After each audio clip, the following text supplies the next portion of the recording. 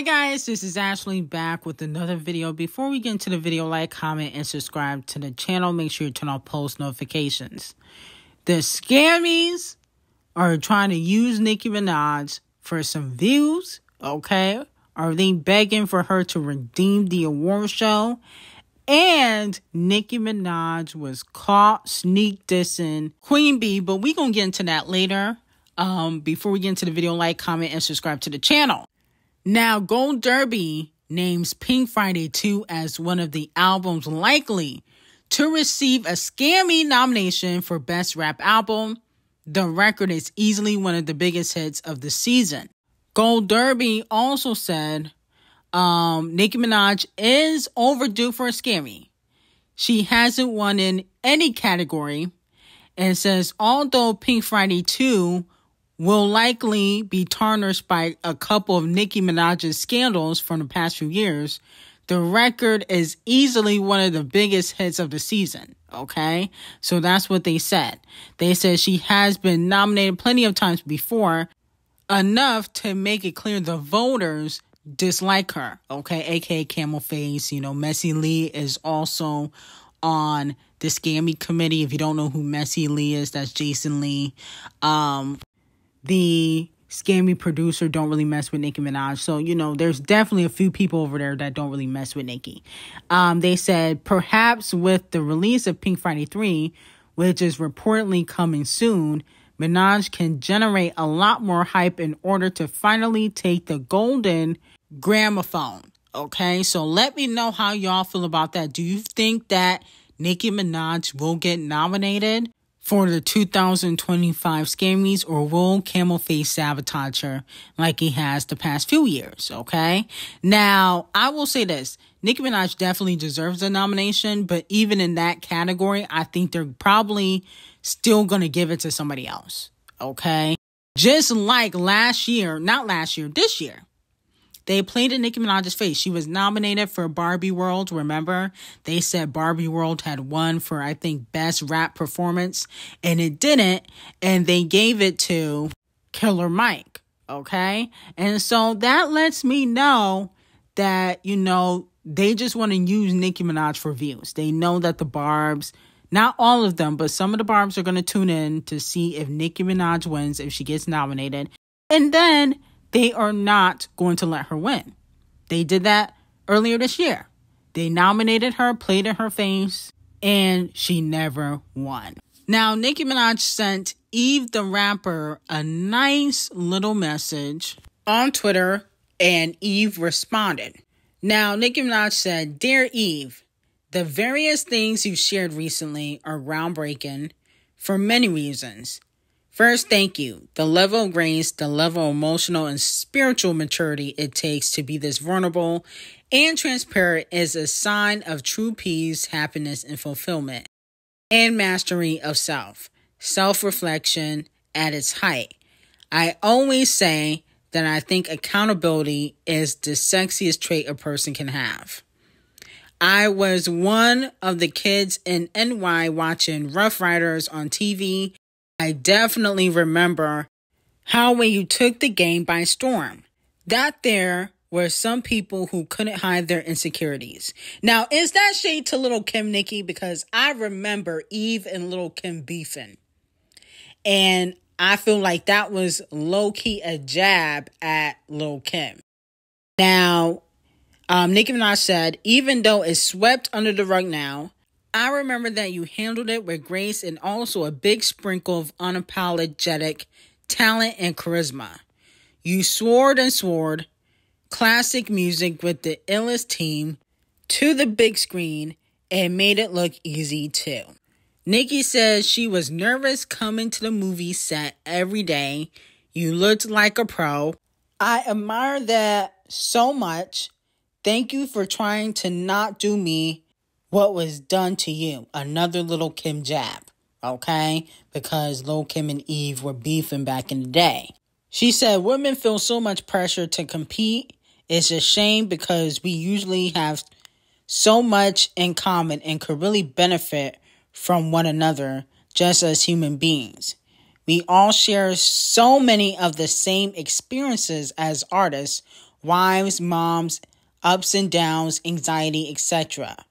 I remember telling a friend of mine that I didn't think you liked me for our first day on set together, but to know something crazy, I knew that you could tell deep down inside that I really liked you, so you went easy on me.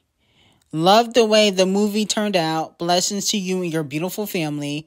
Congratulations to your new book as well, and all your many accomplishments in the hip-hop and film and TV. P.S. You still look so pretty. And Eve do look good for being 45, 46. She looks very good. You would never be able to tell that she used to do drugs. So she do look very good. Nikki did not lie about that. Now, Eve responded and said, thank you so much for this. I really appreciate it. I have nothing but respect. And I'm so proud of you to have seen you grow from strength to strength over the years as an artist. Mom, and always stay true to yourself. Lord knows it's not easy for us, y'all. Thank you for all your kind words and blessings to you and your family. It goes without saying the feeling is mutual. So that's what Eve said. So let me know how y'all feel about that. I thought it was a nice gesture for Nicki Minaj to, compliment and give props to Eve. I feel like Eve does get a little bit overlooked in female rap.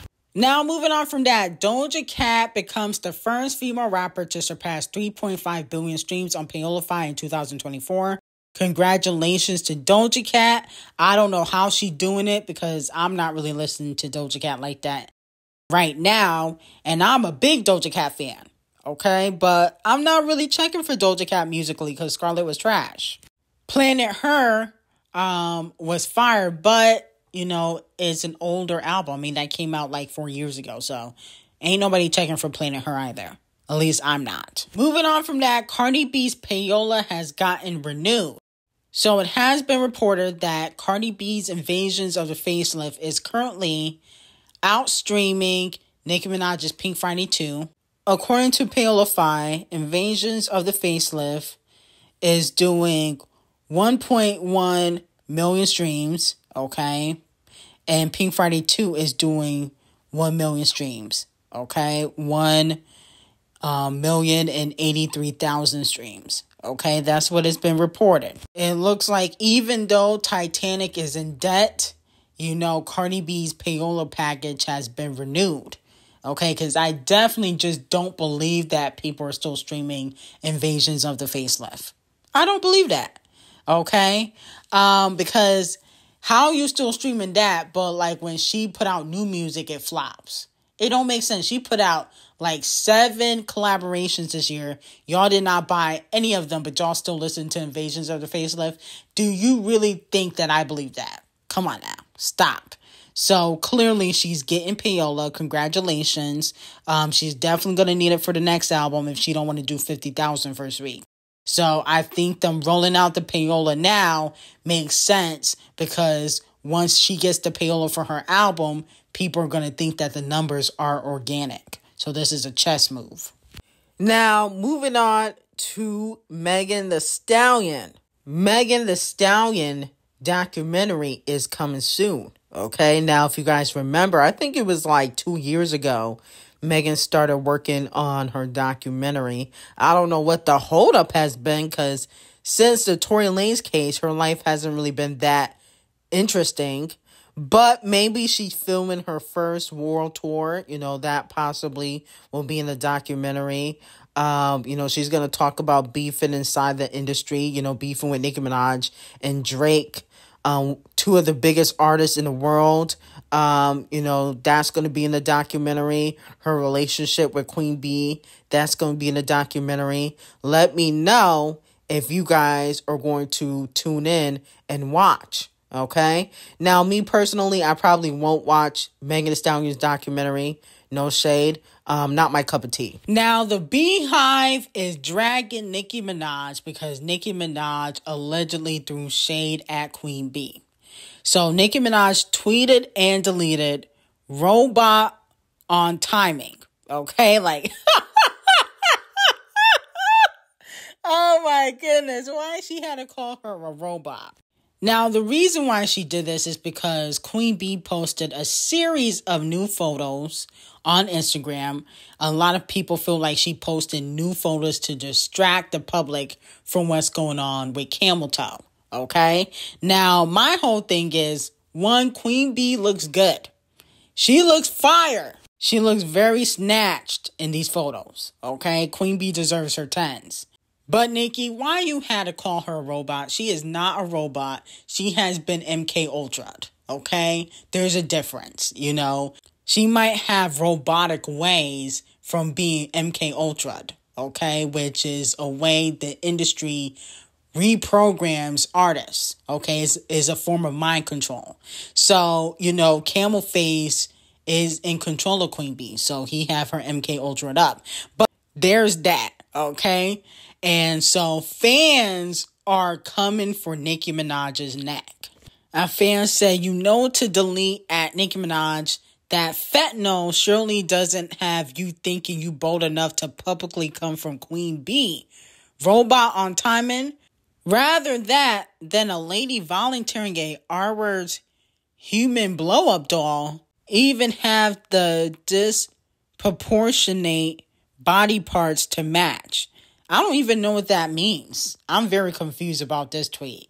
Then another fan said that lady deleted that tweet because she knows she cannot play with Queen Bee. Queen Bee is not one of them. Interesting. So let me know how y'all feel about it. Listen, I find it funny that fans are thinking just because she said iRobot, that she was talking about Queen Bee. Like, that means that you guys think that Queen Bee is robotic, which she is, because she been MK Ultra'd up. But at the end of the day, you know, I don't know if it would be smart for Nicki Minaj to beef with Queen Bee. Okay, because just like Camel Face like to sabotage, Queen Bee like to sabotage too. As Walmart Beyonce, as Carrie Hilson, she ended Carrie Hilson's career easily. I don't think she'll be able to do that with Nicki Minaj. But she's had a hand in sabotaging a few different artists. Carrie, Sierra, A. Marie, Rihanna's. How do you think Rihanna's Anti album got leaked? Okay, and then a week later, Formation came out. So Queen Bee knows how to sabotage. Okay, so I don't know if it would be smart to beef with Queen Bee, because Queen Bee don't do the Twitter. She don't do social media. She just be making phone calls behind the scenes. So it's going to be very interesting to see how this plays out. Now, Nicki has since denied throwing shade at Queen Bee, but unfortunately, the fans do not believe her, and they think that she is backtracking because of all the backlash that she was receiving. Now, moving on from that, Scratch Off is now the most streamed song by a female rapper on PÄY0ŁÄ history. 7 with Jungkook surpasses Doja Cat's Kiss Me More with SZA. This don't really count because, one, Scratch Off don't sell, nobody streaming her music, and she not surpassing Doja Cat in anything except in bodies. Okay, she might got more bodies than Doja Cat, but she not surpassing her when it comes to her career. That song with Jungkook is not even her song. That's one, and it was because of the BTS fans. That's why it's doing so well when it comes to streams. Doja Cat don't need BTS to chart. Scratch Off does.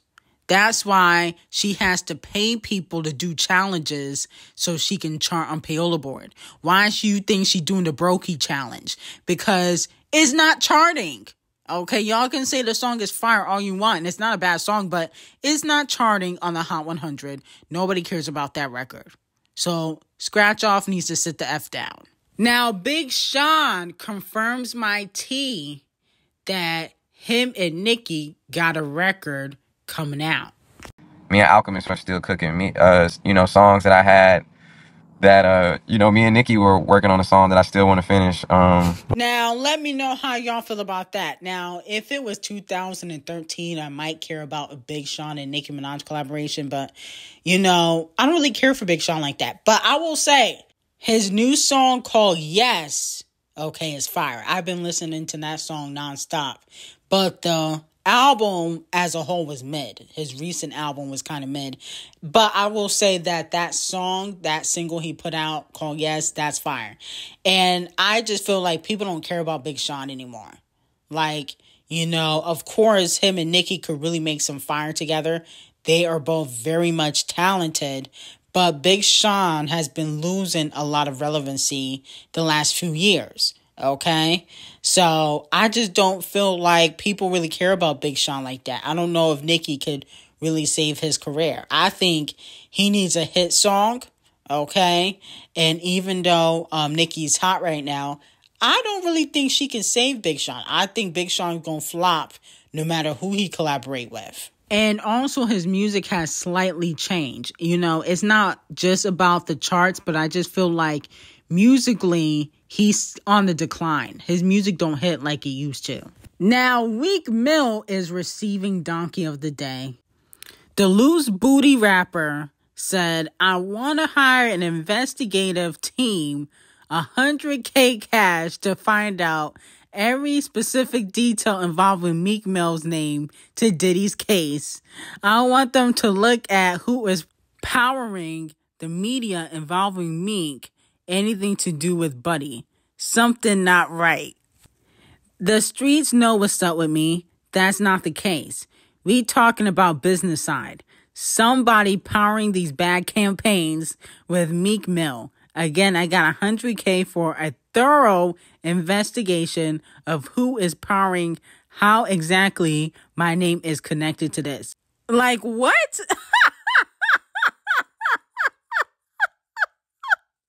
Oh my goodness, this man is slow. Wasn't Meek partying with Diddy? Bunny hopping for the billionaires? Rapping and singing with Diddy at several parties? Getting bent over? Like there's not pictures all over the internet? Are you dumb?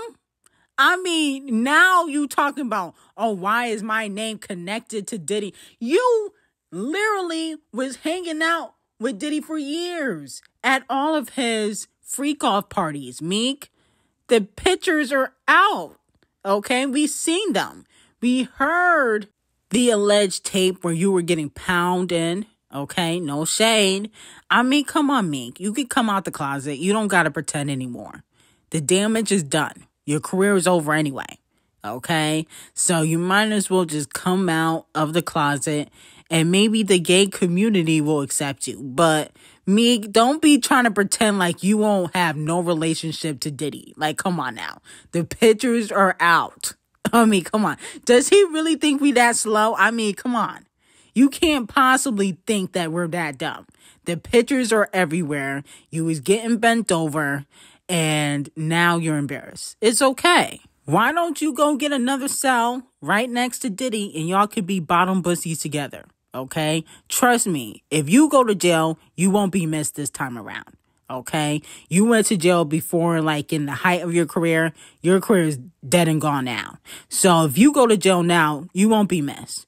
Now, moving on to Azalea Stanks. Of course, she has to put her 2 cents in the Nicki Minaj, Camel Toe, and Queen Bee drama. Okay? She responded to a fan and said, Camel has always thought Nicki was a cheap chicken head because she is. She's a mother in her 40s acting like a thirsty groupie while he continues to pay her dust. It's super embarrassing. I have no clue why she thinks all this loudmouth yakky yak is all making her look like some sort of hero. If I were her, I'd be really careful effing with D0JA. Now, D0JA, she is the snitch at Devil Nation, okay? I think she's like the CEO. D0JA don't play around. She do be working for the feds. Now, Azalea Stanks said, like, Camel Toe could literally sue her into absolute poverty if he wanted to go direct. But he'll never bless her with the gift of even acknowledging that she exists. Because he thinks that she is ghetto trash. Okay, so that's what Azalea Stanks said on Twitter. You know how she has to give her 2 cents. Well, Nicki Minaj could sue too. Okay? Technically, they could sue each other. She could sue for the title deal. Okay? Of, them trying to only give her $1 million after she was originally promised $8.9 or $9 million. And, how they lied and said there was no money and they gave her $1 million and they try to force her to take the money in 24 hours. She could sue for that too, And then, if he feels like Nicki Minaj has defamed his character, he could sue Nicki Minaj. I don't know if it would go that far though. But, Camel Toe ain't the only person that has a case. Now, if you're wondering why she's saying that Camel Toe could sue Nicki Minaj just because of when she brought up Aaliyah and Foxy Brown and accused Camel Toe of doing similar things to Diddy, which he probably has. Okay, let's just be 100%, 1,000. But you need evidence to prove that in court. And unfortunately, Foxy has publicly denied everything, despite, people saying otherwise behind the scenes. So it is what it is. Now, moving on to J. Cole. So it has been reported that J. Cole's fall off is coming and will shock a lot of people, according to Tay the Truth. Tay the Truth said his album is coming, and when it does, it's probably going to shock a lot of people. So remember when I tell y'all, a lot of people form opinions and they don't fully know the situation. I wonder what that means. Is J. Cole going to come back swinging and dissing people? Because he basically is Champagne Thickums' op. He worked with ASAP, he worked with Future and Metro since the beef. Since Kung Fu Kenny and Champagne Thickums been beefing, he has worked with all the Champagne Thickums ops. So I wonder if he's going to be dissing Champagne Thickums in his album, okay? Because allegedly they have fallen out.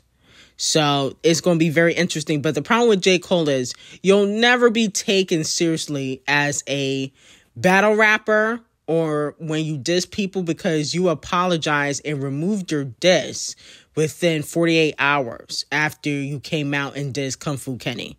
Okay? Because you knew he was coming out swinging. So you're not tough.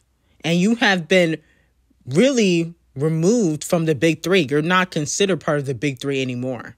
So, if I was you, I would sit this one out. Okay? We don't want to hear you diss nobody on no records because you come out and apologize. You're not really about that life. So anyway, I got some hot tea on Patreon. Link will be in the description, and I hope you have a great day.